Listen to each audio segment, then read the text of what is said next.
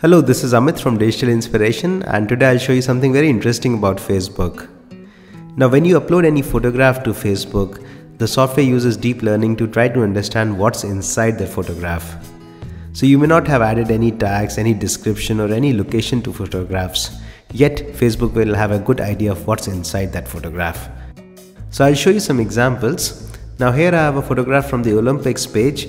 Now this is a photograph of people cycling, and if I right click this image and choose inspect element, it opens Chrome DevTools in the bottom of the browser.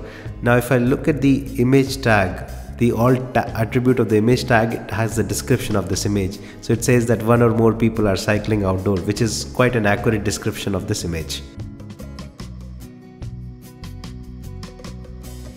I go to the next image and this is a flower. I look at the description and Facebook thinks it's a plant, which is not very accurate but still close.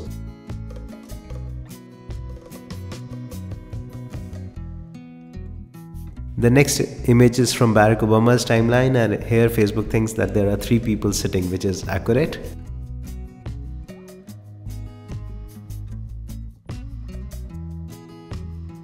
The next image has eyeglasses, and Facebook could accurately determine what's the main object inside that photograph. This is an image of fireworks, which Facebook gets it right.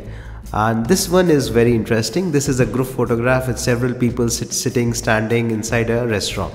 So if I look at the description of this image, it says that there are 26 people in this image. Some are sitting, some are standing, which is very accurate because there are actually 26 people in this image. So you've seen how good Facebook is at determining what's inside a photograph. Now Facebook uses this to make your images more accessible to blind people, but you get a good idea of what Facebook knows about you.